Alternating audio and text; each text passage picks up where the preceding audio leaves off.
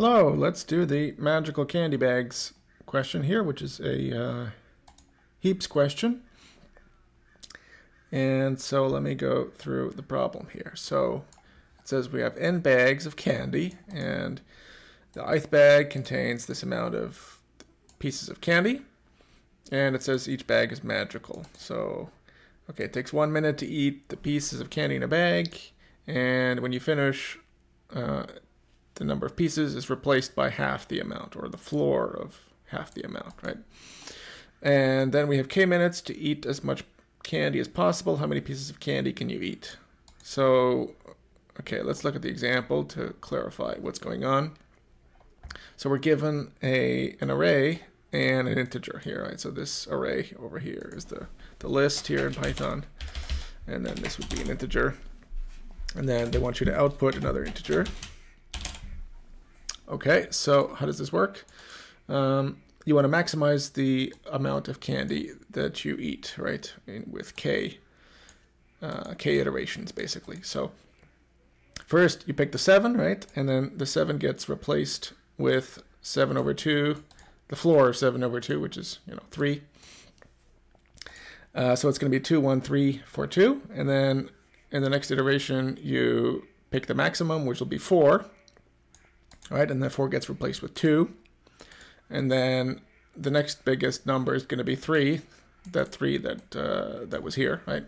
And so with a k of 3, you get 7 plus 4 plus 3 equals 14 pieces, and that's what you're supposed to return. And I also just kind of show it here. So we start with 2, 1, 7, 4, 2, and then at every step you pick the maximum and divide it by 2, right? When you do the floor division. And you do this k times, and then you sum the amounts. So that's the problem. So now, how do we actually code this up? So one thing you could use is the heapq package here. So import heapq. So you can read about the documentation here if you want, and also check out my other videos on heap questions. So the basic idea is we want to always keep track of the maximum, or the bag with the maximum number of candies, right? So for that we can create a heap from this list. So this is not necessarily a sorted list in any way. So what we do with the list is we do what's called heapify it. So we can do heapq.heapify of the array. So let me show you what that actually looks like in Python. So if, okay, let's create our list, 2, 1, blah, blah, blah, and then we import heapq. So heapq.heapify, right? Transform a list into a heap in place, and it's in O of n time, where n is the length of the heap, okay? So let's do that, and then if we look at our list, it's moved things around here, but it's not necessarily sorted. But the key property is here that the first one is always going to be the minimum, right? So by default, heapify creates like a min heap, right, where the first one is always the minimum. Now in our case, we actually want the maximum, right, not the minimum.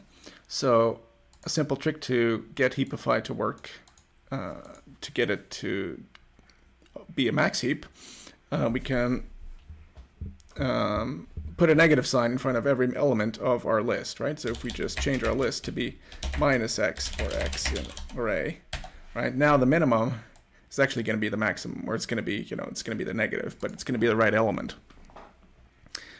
So that's the first step to create our heap. And then we're going to create a numCandies variable, which we're going to return at the end, right? Sorry, candies.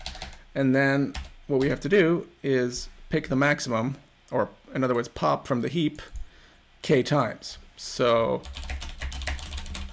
we're going to iterate k times like this, and then we're going to pop from the heap. So we can do pop equals, so heapq dot heap pop, that's one of the methods here, of our array, And remember, we put a minus sign here. So to undo the minus sign, we put another negative here. Okay.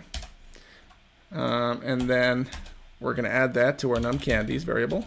Candies. I can't type. Sorry. Candies plus equal to pop.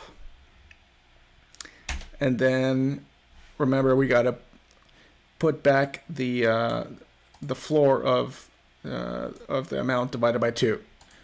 So we can simply do heap q.heap push onto our array here, and then we're going to divide what we popped by 2 with the floor division. So that in Python that's two slashes like this, and we're gonna we need that negative sign again because everything in our heap is negative, right? Because we're maximizing instead of minimizing. It's kind of a trick here. And I believe that's all that's necessary to pass the test cases here. So let's run it to make sure. So there are it's testing 2 different things down here, 2 different cases. And we failed the first one. Let's see if I can figure out what we did wrong here. Okay, let's see. So we should probably put the negative sign there, right? So first do the floor division and then add the negative sign. So let's run that. I think that's the issue. Okay, so that passed the test cases. Let's talk about the time complexity, the runtime complexity here a little bit. So this is just going to be O of n, where n is the length of our list, right?